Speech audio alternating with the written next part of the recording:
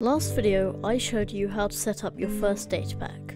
Now I'm going to teach you what to do when you're creating any custom item. Let's get started. So you're going to want to go to mcstacker.net, link in the description. Now this is a really useful site for generating commands. So go to /give, and let's just hide that because we don't need that. And now we're going to choose the item that we want to get. So in the next videos I will tell you exactly what item you're going to need for each custom item, but for now let's just make a generic one. Let's say a command block. So I'll just start typing it in, and yeah, so if you want to change any of these you can go and select that. But yeah, a command block is just one I like to use for generic items that don't really have any like abilities, pretty much, like just as like a mob drop or like a crafting recipe or something like that, because you can't do anything with them in survival. And so let's say we want to set a name, and let's say we're going to make a zombie's tooth. This can be anything you want, but yeah, we're just gonna make a zombie's tooth right now. Then you want to set it to italic to false, because normally it's going to be like italicized. You can also choose the color. We're just going to leave it white. And then we can add lore. Lore is basically something that goes underneath the name.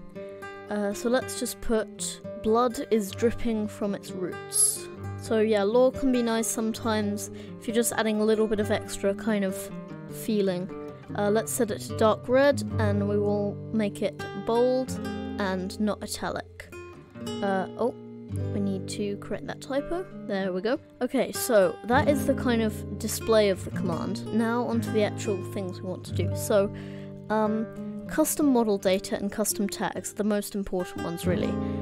So custom model data will basically tell our resource pack to make it look different. So maybe we'll have like a custom zombie's tooth texture or model, and then it tells our resource pack, make this look like that. So I just do a random 6-digit number.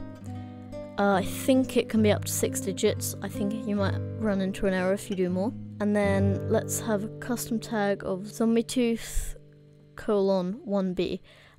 Now you need the 1B. You can have like 2B or 3B, but 1B is just kind of the default. If you have, say, like an item that gets more powerful, or maybe like different lengths of a zombie tooth, then you could have 2B and 3B. So now, one more thing that I'm going to add is a modifier. So just to make it do a little bit more damage, so attack damage, and I'll set it to 3. This is just optional, but it will just make it feel a bit more real, because obviously if you're hitting something with the zombie's tooth, then it's going to do more damage than just a normal item. So I've just opened Minecraft and gone on to our testing world, and oh, the data pack's still on from last time, so let's just do /datapack, disable the tutorial. There we go. Now if we paste the command in, you'll see it's too long and it's gone red, so let's just give ourselves a normal command block. There we go. And so we'll just place it down and paste in the command, set it to always active, and then we got a zombie's tooth. Okay, so it looks like gave us one with a purple name, because I think the default for command blocks is purple. And also look, it has like all of those lines. So let's go and fix that quickly. So I think the default color for this is white normally. And then up here, if we set it to slot main hand, that will make sure it will only display the one line.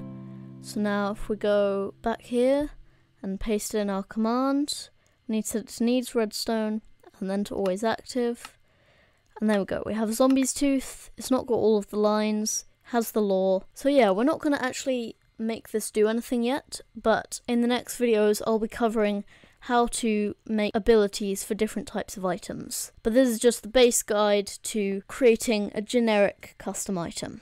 But if you want to learn how to make items that trigger abilities when you're holding them, the next video will be all about that. Goodbye!